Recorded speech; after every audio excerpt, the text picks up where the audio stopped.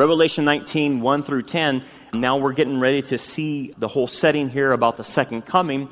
But before we see the second coming, what's going to happen in Revelation 19 is we're going to see a heavenly scene. There's rejoicing in heaven for what's happened. We're at the end of the tribulation. Messiah is getting ready to come back. And they're going to praise God for His goodness because of all that has happened through the tribulation. The whore of Babylon is destroyed. The Antichrist is getting ready to get destroyed, and the false prophet. And the whole system is crumbling down because of what God has done. And so now all of heaven is rejoicing. Here's the point and the principle we want to go with before we get into the text. The principle is this, is seeing the goodness of God. And you're like, well, I get that. But it's this. It's the capacity to see through the bad things that are happening to you to see the goodness of God.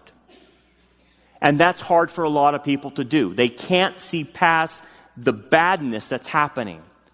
And because the badness is right in front of them. Tomorrow morning, that badness will hit you. Whatever that badness is, or maybe this afternoon, I don't know. It'll hit you, and you're looking straight at badness, whatever that is. And it's visible. It's tangible. And God's saying, you need to trust me, but He's invisible, and you don't see Him, and you have to trust His word. It requires faith. And what God is saying is you're going to have to see past the badness to see the goodness that I'm providing through the badness. That's a very difficult concept for people to do, because the devil, what he'll try to do to you is hope that you focus in on the badness and not get past it. And if you don't get past it, you will never see the goodness of God. In fact, what will happen inevitably is you will eventually blame God for allowing the badness in your life. And that will distance you from God and cause a separation, cause you not to want to be with Him, cause you not to be as hungry as you should be for Him, and keep you separated from Him to a certain extent. Now, we're talking about believers, but a distance can happen with believers if they continue to focus in on their badness. And what we're seeing in this passage is that God is saying, you need to see my goodness and look past the badness so you can see what I am doing for you and what I'm accomplishing through all of this. It's tough. This is a very difficult principle because it takes an incredible amount of faith. We'll unpack that in the application, but that's what we're going through here. And so what you're going to see here is this. They're praising God for the goodness because they have actually went past the badness. That's what they're doing here in this text, okay? So let's see, this is right before the second coming. You're here in this text, by the way. This is you and I. We will be here. We will witness this. Verse 1. After these things, I heard a loud voice of a great multitude in heaven. That's you and I. We're going to be there with the angels and even the tribulation saints that were martyred and the Old Testament saints. And everyone's there saying, hallelujah. Now, this is an interesting word. Sometimes this word is taken for granted, but you need to understand the Hebraic understanding of this. Hallelujah is a two-word branched word that's been put together, been connected, and Hallel means God be praised, or praise God, and Luya, the Yah in it is a reference to Yahweh. So it's Hallel and Yah. Hallel, Yah. Praise Yahweh. That's the idea behind it. Now, I've mentioned this to you before in the Lord's Supper, that during the Passover, at the end of the supper, they would have sang the Hallel Psalms. And that's Psalms 113 to 118, the Hallel Psalms, which are all praising Yahweh, but they're specifically in praise of God defeating the Egyptians in the Exodus. So the Hallel Psalms are psalms referring to historically the Passover and the Exodus and God defeating enemies, but now they're being used in a future sense, pointing forward that God will destroy our enemies and His enemies. That's where the hallelujah comes from. Basically the basic meaning, when you say hallelujah, praise Yahweh, praise Him for what? That He will destroy His and your enemies in the end. The enemies that are against you, the Babylonian system, of economics, politics, and the false religious system that is coming against you, the Hallel Psalms point to that destruction, and that's a good thing. That's the goodness of God that He wants them to see, for you to say, hallelujah, hallelujah, that He's going to destroy your enemies, and that's the good He wants you to see. You know, it's interesting, just a side note, when I was in Catholic school, the nuns would not let us say hallelujah until we were around Easter. I never understood that. And boy, those nuns were as mean as a sack full of rattlesnakes, man. They were just... Oh, man, they were mean. It's just like they had the bitters, and they were all bittered up, man. And I just remember that. And we would say, hallelujah, just to irritate them. You can't say that.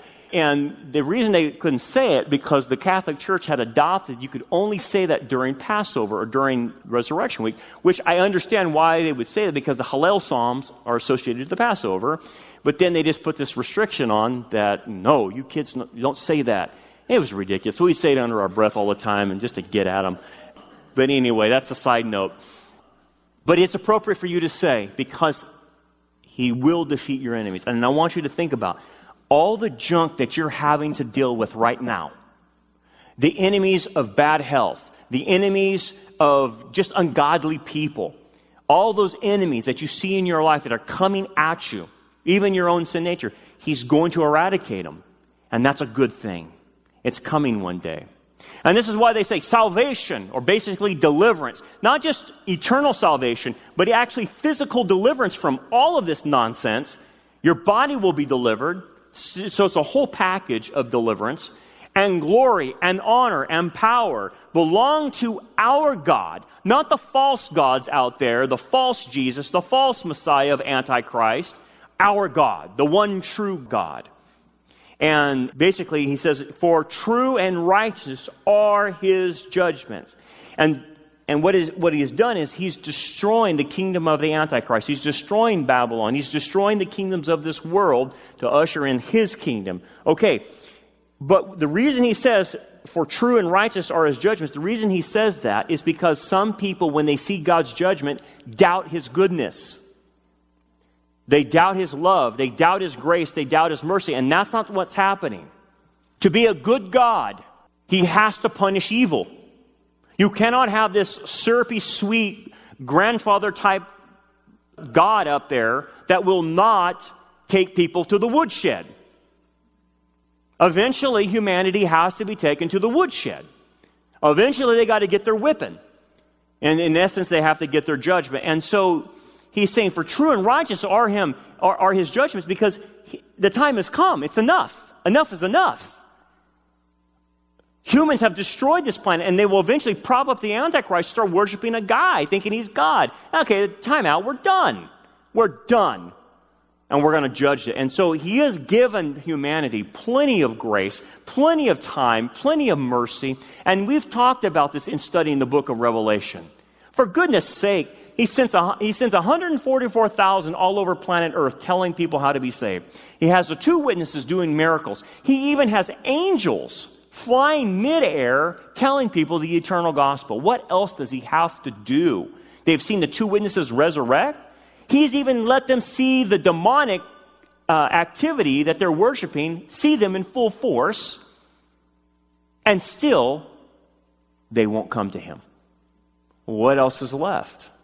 Well, it's kind of like a parent at the playground, and the kid won't stop misbehaving and hurting other kids, and you say, all right, we're done. Pick up your toys. It's time to come home. And in this case, it's more severe than that. There's hell to pay. But there's been plenty of mercy, plenty of grace given, so don't ever not include that when you see this. That's why He's saying true and righteous are your judgments. He's not doing this capriciously. He's not willing that any should perish, but all should come to repentance. Because He has judged the great harlot who corrupted the earth with her fornication. Remember, through money, through the political system, religious system, and the economics. And He has avenged on her the blood of His servants shed by her. And understand that it's not just simply for the tribulation. This goes back all the way to the Tower of Babel. When the Babylonian system came into effect, it created a false religious system, it created a false political power system, and it created a false economic system. They have been with us ever since Nimrod, and now we're starting to see it ever more today. And that system is affecting you, it's affecting me, it's affecting everybody on the planet. And so he's saying, I'm going to crush it. And one of the hallmarks of her is she sheds blood. And in the tribulation, she kills millions of people because they will not march in line with her. So she's guilty of that. The system is. Verse 3. Again they said, hallelujah. Her smoke rises up forever and ever. It's a perpetual reminder, a punishment. And I think I mentioned this to you before. There'll be two spots in the kingdom age when we're there. One in Edom, one in Babylon. And in those places will be a perpetual smoke of fire and brimstone coming up from these places. Why? For you and I, as we walk by, to remember that's what he does to evil. That's how he destroys evil. And it's a perpetual reminder for us during the kingdom age. And it'll look like this. I mean, I showed you these pictures before, but just imagine this molten lava pit right on these two locations where demons are confined here, constantly reminding us in the kingdom age, this is what he does to evil. This is what he does to evil. And by the way, this is a reminder to the mortals that make it into the kingdom. Because they will have babies, and they will produce babies and populate the earth. And guess what happens at the end of the millennium? They rebel against Jesus again. Even with these perpetual reminders, this is what happens to evil. They will still rebel against him at the end of the 1,000 years. It's quite shocking, isn't it?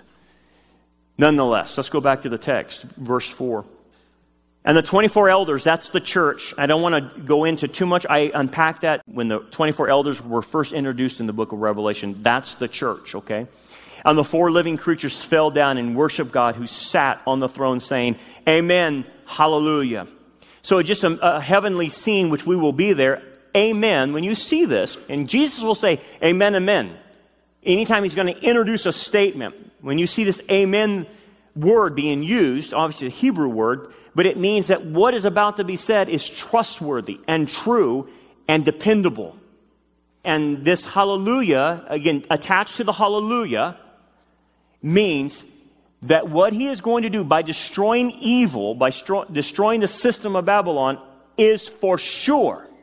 It is a guarantee by putting these two words together, which you and I can trust, that the system we're under now will eventually be destroyed.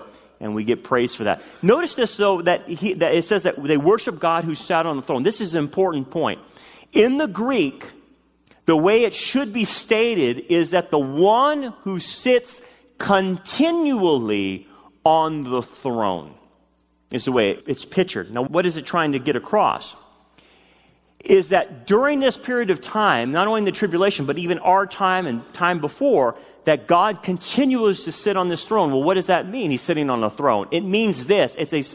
He's literally doing it, but it sends a message. And the message is that God has the right to rule. That's what sovereignty means. It doesn't mean meticulous control. It means he has the right to rule, and he's going to flush this out. And two, by providence, he is bringing this to a head. He is allowing what you and I are seeing in this world, which is totally just scaring us. But he is allowing what you see in this world to happen to bring this to this head. So this is why I'm so happy that Trump is opposing the globalists. But guys, if they take Trump out, or if he doesn't get the next election, then what's left? You will have somebody in office that wants to get hooked up with the globalists, who will send America down the river as far as globalism, because that's what they want, and that's where it's heading. And if the rapture doesn't happen soon, you and I will watch that. We're only told we're going to be raptured prior to the tribulation, but we could see a lot of buildup, man. We could see a cashless society. We could see a one-world government where we lose national sovereignty, because that's what they want. But he says, I'm allowing this. I'm providentially allowing. I'm sitting on the throne, and I know what I'm doing, and I'm letting this happen. Now we bring it to your life real quick. I don't understand what's going on in your life. You do. You know all the stuff that's going on. And maybe you're saying, man, my life is chaotic. It's crazy. I don't know what's up and what's down anymore. There's so many goofy things happening to me. That passage is telling you God sits continually on the throne. He is providentially orchestrating everything in your life. Nothing comes into your life that doesn't come by His permission. And now, don't get this wrong. He's not causing it. Do not make that mistake, because Satan will say he's causing it. He's not causing it. He has to permit it, or he allows it, because he's allowing freedom. He's allowing our freedom, everyone else's freedom. But yet he's in control. That's amazing, that God is so powerful that He's in control and can let the free agents of humanity and fallen angels do what they want to do and yet still bring everything to a head. That's absolutely amazing, but that's God. So I don't know what's happening in your life, but you can rest in this. God is continually on His throne. He sees every aspect of what's going on with you and is going to bring it to a head, and He's going to eventually give you good things. Good things. Verse 5. Then a voice came from the throne saying, "Praise our God, all you His servants, and those who fear Him, both small and great." No matter what social class you're in, because the salvation is offered to all. So it's a command to praise Him. And I heard, as it were, the voice of a great multitude, a sound of many waters, and a sound of mighty thundering, saying, "Hallelujah! For the Lord," or Yahweh, God, Elohim, omnipotent, El Shaddai, reigns.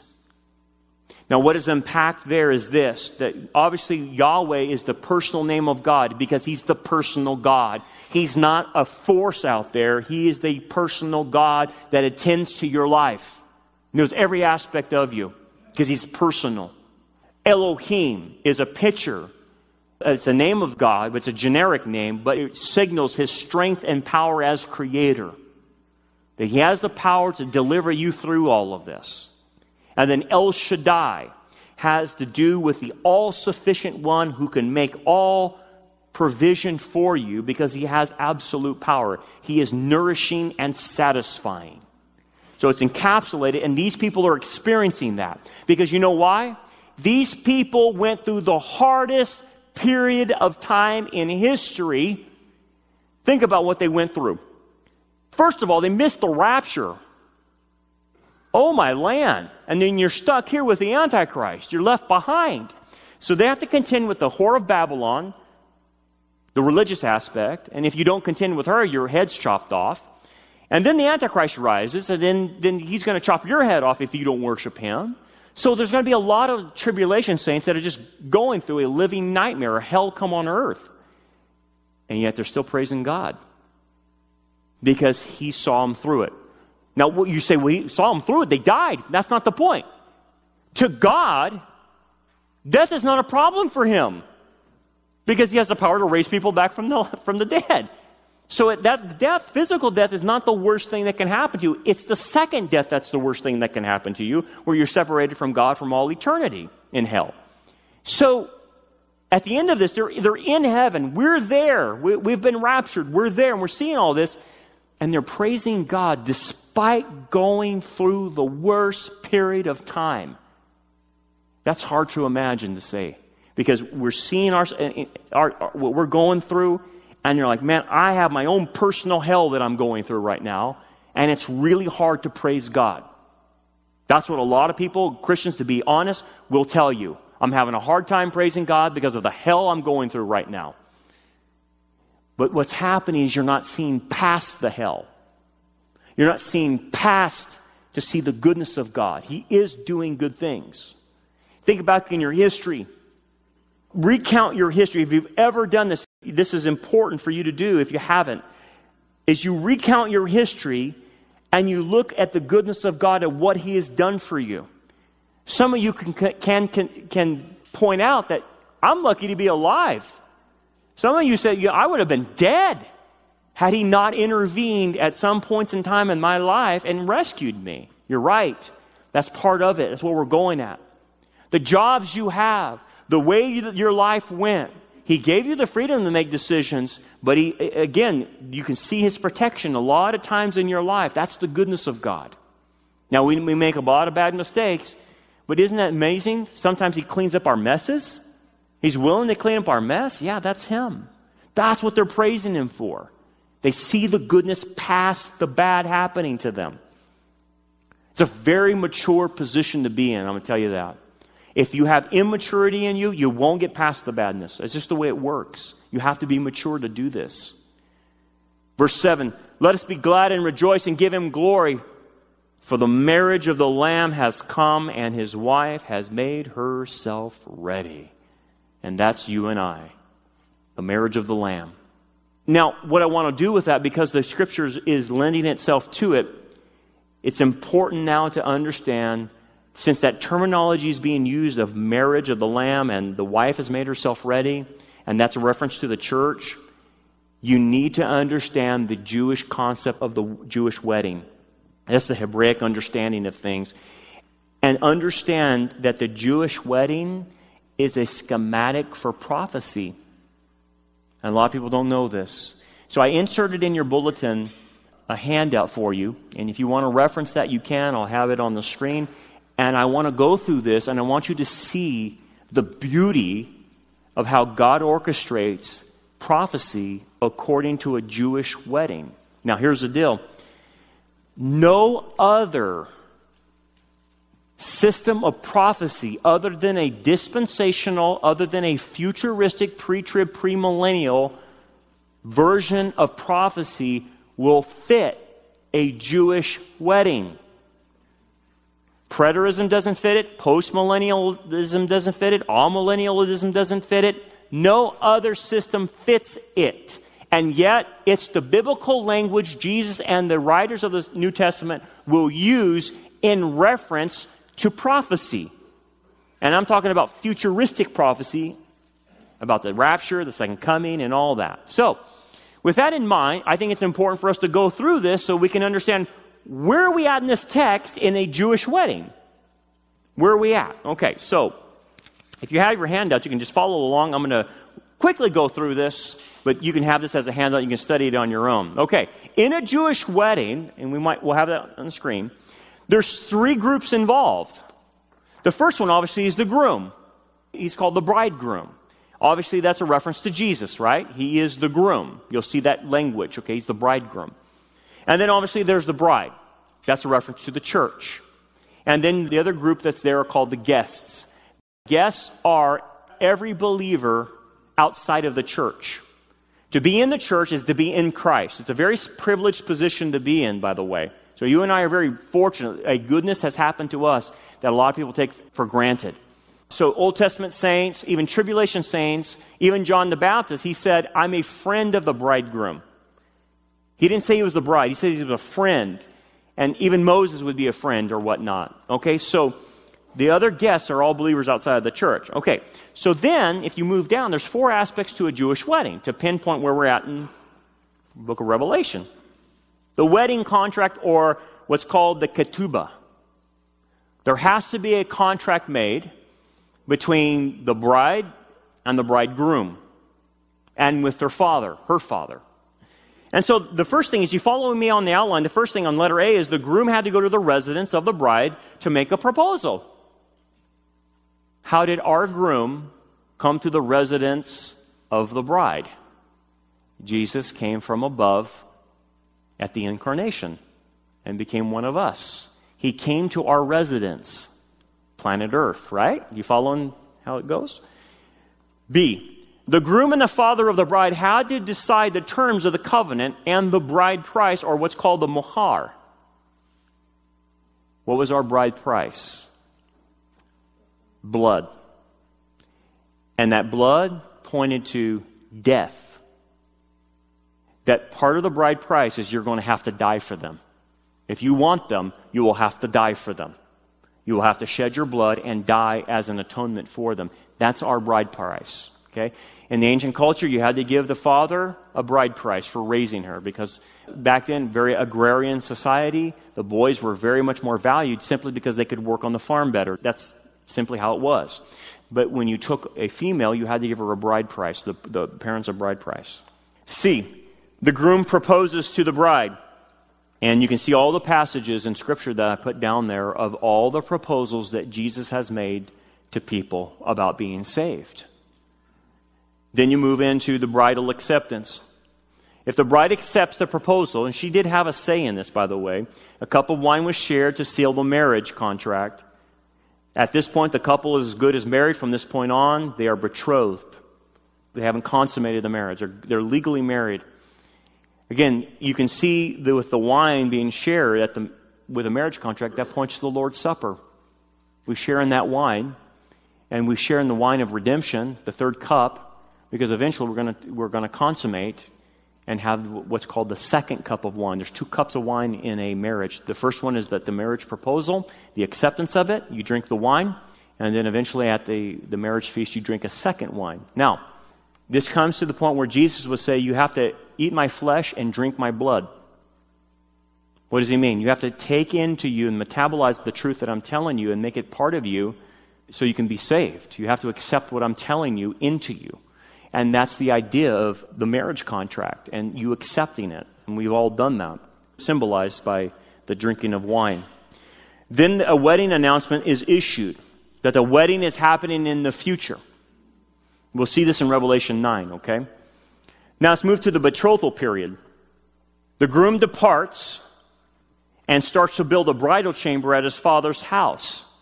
And these are the exact words the groom will say. I go to prepare a place for you at my father's house. Where have you seen that before? You said Jesus said it to the disciples the night before he was crucified. You're right.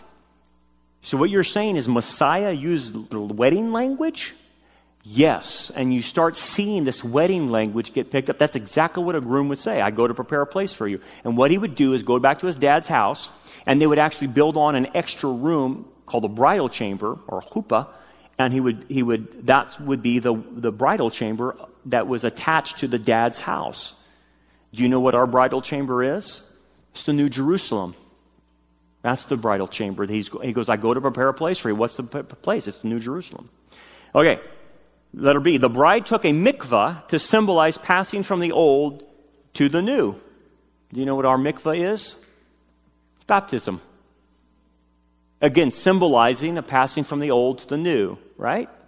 Then the bride was given gifts. Have we been given gifts? Yes, it says in Ephesians that we've been given gifts. Most of us in here have multiple gifts. And the Holy Spirit is a gift. And then the bride is to prepare herself. She is to make herself look beautiful. That's what she's supposed to do in this betrothal period, is work on her appearance for the wedding. And do you know how we make ourselves look good to Jesus? Becoming more like him. Sanctification, responsibility, and becoming like him. Makes ourselves more beautiful, makes ourselves a beautiful bride to him. Go to the back page, number 3. Now we go to the chuppah, the wedding ceremony, or what's called the wedding chamber. The father of the groom decides when the bridal chamber is ready. He would come out and inspect what his son has built, and then if it was ready, he would say, go get your bride.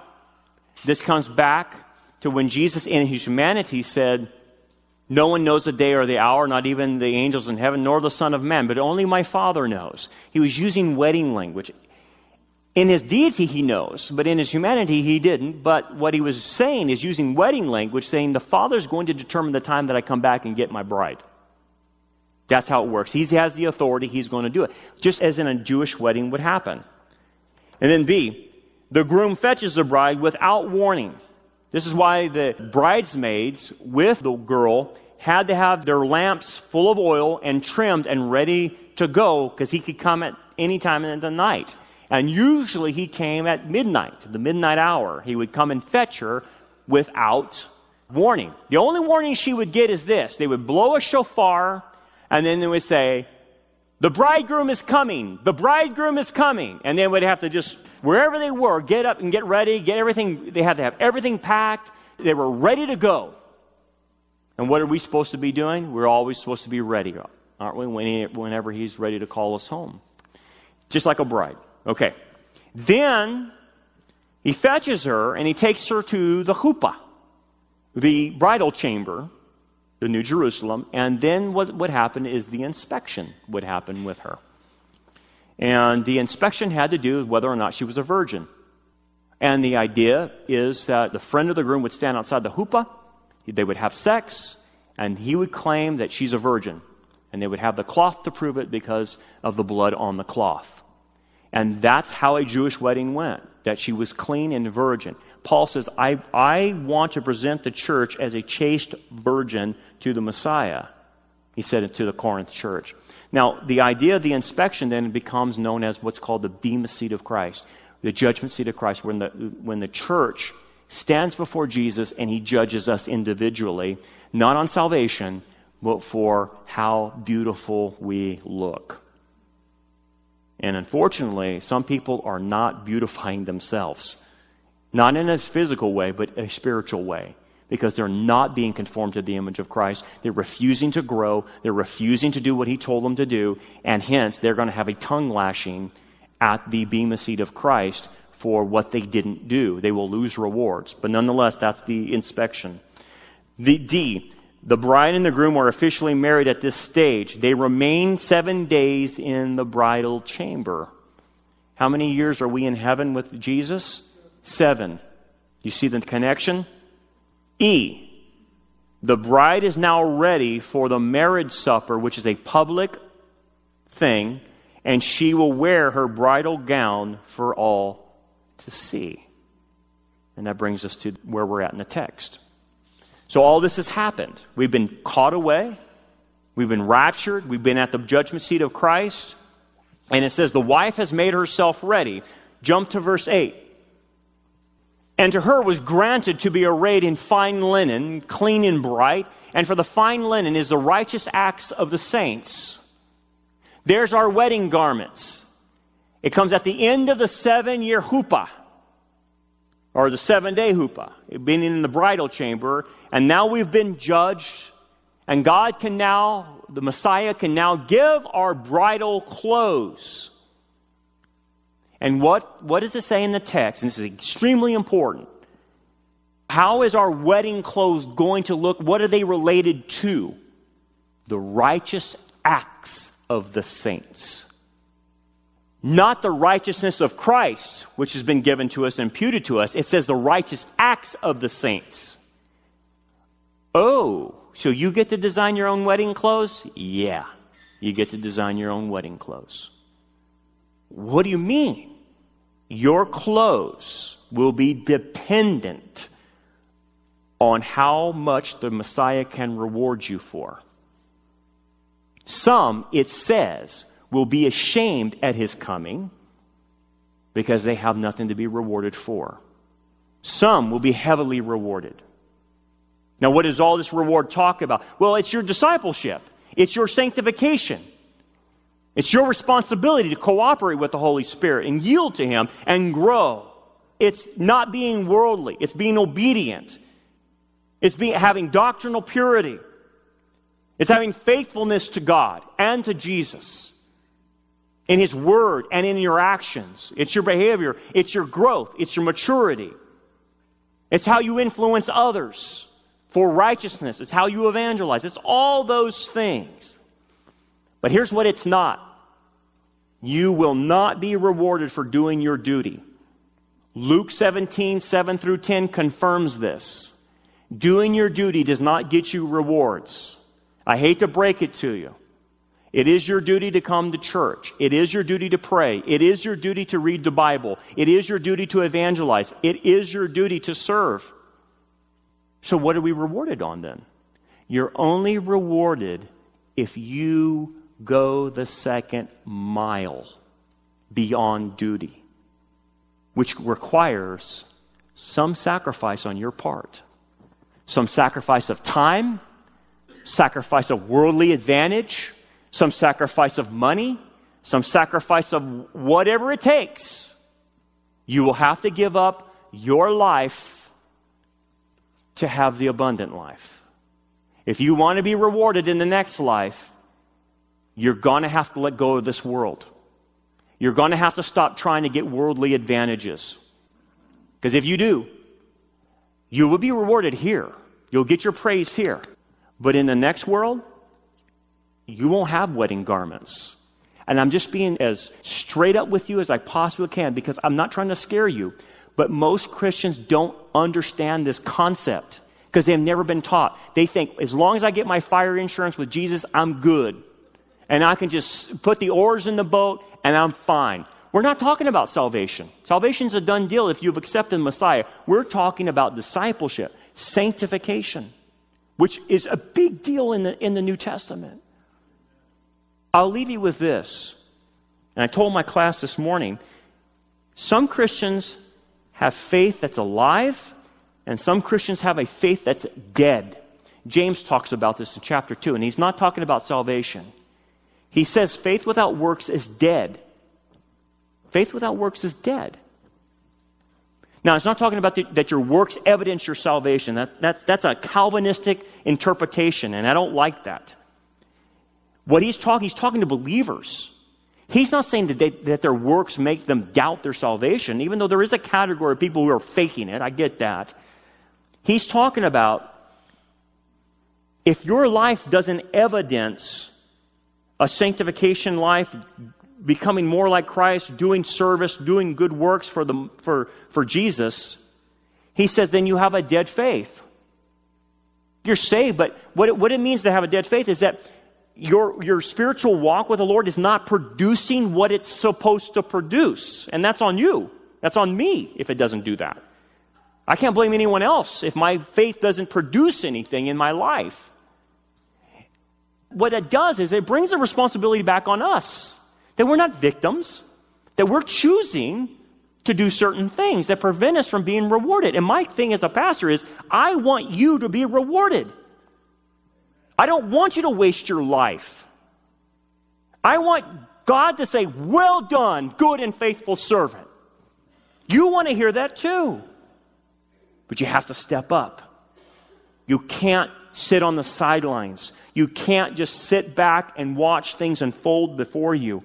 You have to step up at some point in your life. And if you are right now, God bless you. Keep doing it. But if you're not, then ask yourself, what is my faith producing in my life?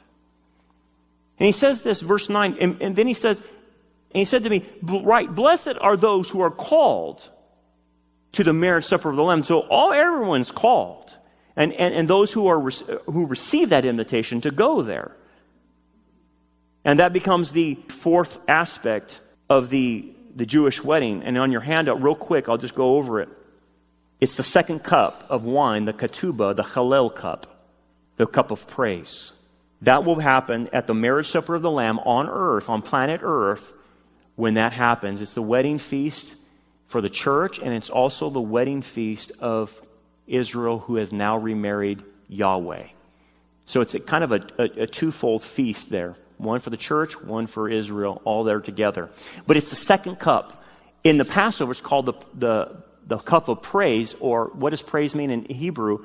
Hallel, the Hallel cup. And you finally take that last cup and you seal the deal. And we go into the millennial reign of Christ. And then he follows it up and he says, and he said to me, these are the true sayings of God.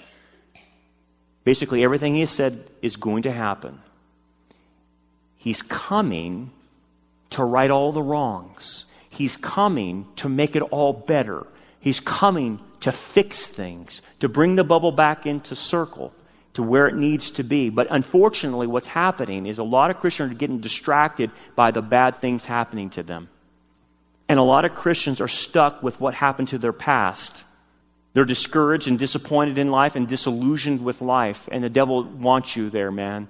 He wants you to be bitter. He wants you to be angry about what's happened to you. He wants you to focus in, hey man, you prayed for healing and it never came. You asked for things from God and they never came. People burned you in life. How come God didn't save you? He must be unsafe. If he really cared about you, he would have brought the right person to you and not keep bringing these degenerates to you that you hook up with. Why doesn't he help you? How come he doesn't bring your adult child that has went prodigal on you back to you? He must not love your child, and he must not love you. You see how it works? And so, we don't start thinking that time with God is beneficial to us. If we think he's not good, you will want to spend less time with him. Hence, if you say, well, I'm struggling to read the Bible, it's hard to get into it. Maybe it's not your struggle of reading it, it's your struggle with you have a wedge that Satan has put between you and God, and you just don't think you benefit from God. That you don't get anything good from him. And that's why people distance themselves, even Christians. But yet James says this, every good gift and perfect gift is from above, that comes down from the Father of lights. Those bad things happening to you are not coming from God. They're coming from the world, Satan, ourselves, and other people. They're not coming from God. He only gives good gifts. Only good gifts. But be careful. If you take Satan's bait, you'll get bittered up with God. You'll get bittered up with reality. And here's the deal. The minute you do that, life stops working. You lose faith. You start doubting. And your attitude towards God, Christianity, and your walk changes.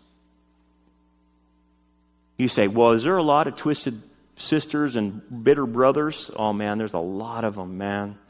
And it's because they keep seeing the bad in their life. And they never see the good of God. Never.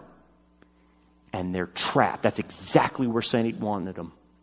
Let me share you a story and we'll end on this. I was listening to a podcast this week about a couple who obviously got saved, but they had been involved in the occult for a very long time. I mean, pretty deep. Got into New Age spiritism, crystals, Reiki, healing, and all kinds of occultic practices, and just as bad as you can get, because they started having, they called them spirit guides, and these spirit guides would come help them and do different things. And this is interesting.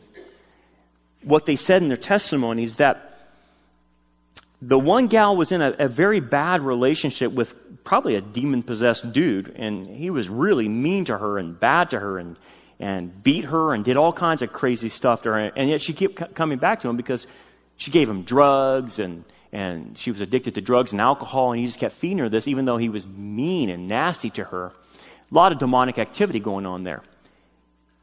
But this is interesting.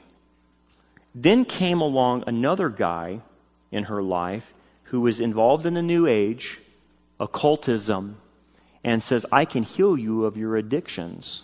So all this bad stuff that you're doing that's there, I can do a Reiki healing on you and get you past it. Well, he did.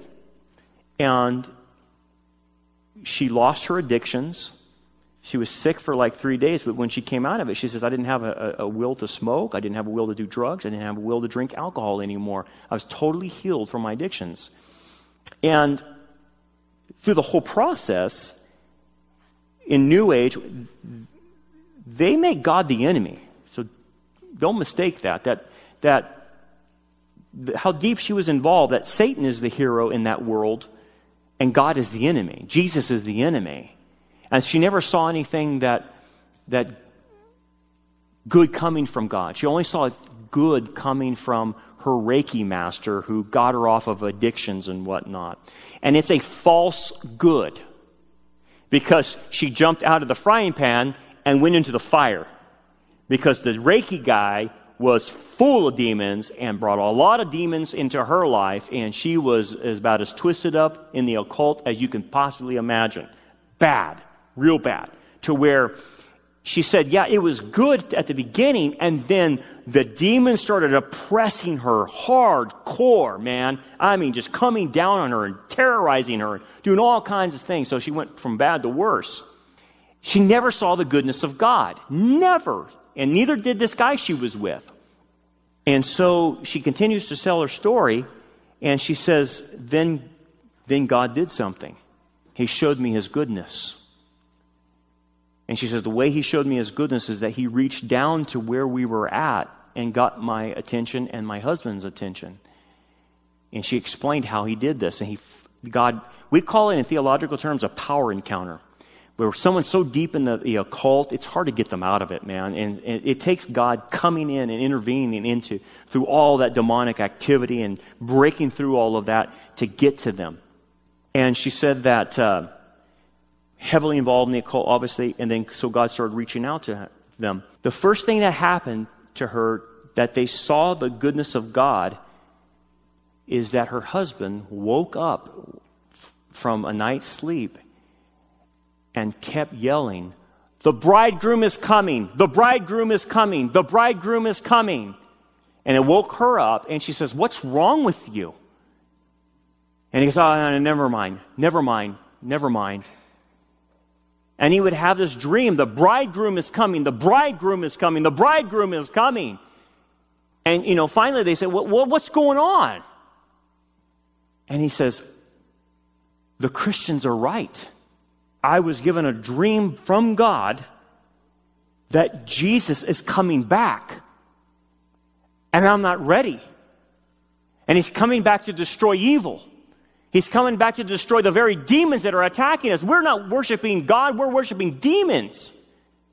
And I saw the one true God. It's Jesus. Jesus is God. He's the good one. Satan's not the good one. He's the good one."